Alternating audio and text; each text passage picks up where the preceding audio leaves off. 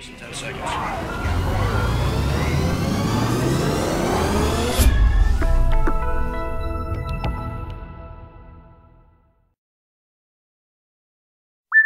I am incredibly excited today because in all the years that we've been doing our Express segments here from the H.R. MacMillan Space Center, Raminder has wanted to do one experiment that he is just over the moon about.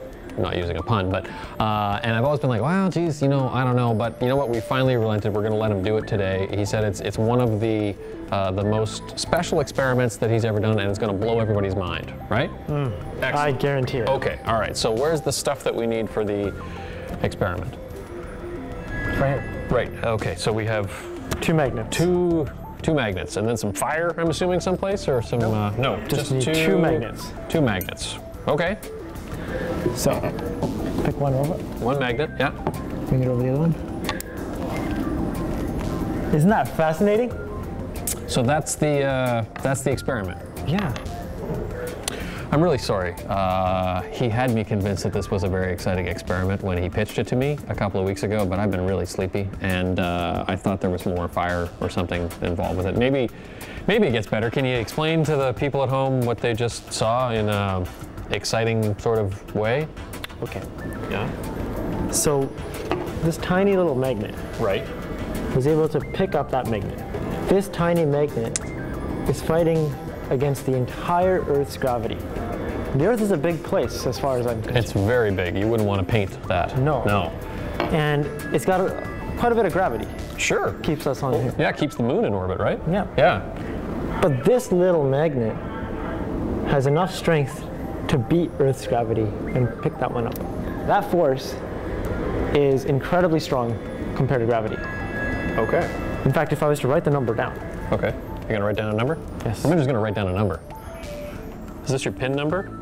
I made that mistake. Don't do that. When someone asks for your PIN, just don't give it to them, because I got a lot of trouble for that. Can you explain what exactly this number is? Well, this number is 6 times 10 to the minus 39. Wow.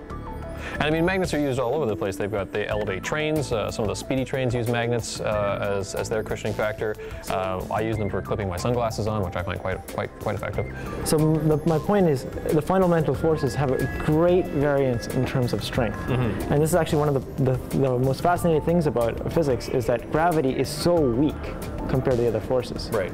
And that's one of today's challenges, is in coming up with a theory that explains everything. It's that gravity is always the odd one out because of its weakness. Right. Because a tiny magnet like this can just beat the entire Earth's gravity. My goodness. Well, there you go. I'm converted. I'm convinced. That was the coolest demonstration we've ever done here on our Express segments. Thank you. Thank you so much. I really appreciate it. I'm gonna go home and tell my family about this. And can I bring this number with me? For sure. That would be great. I might put that on my fridge.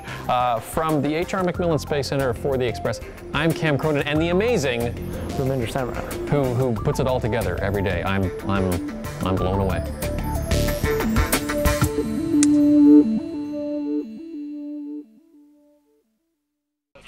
10 seconds.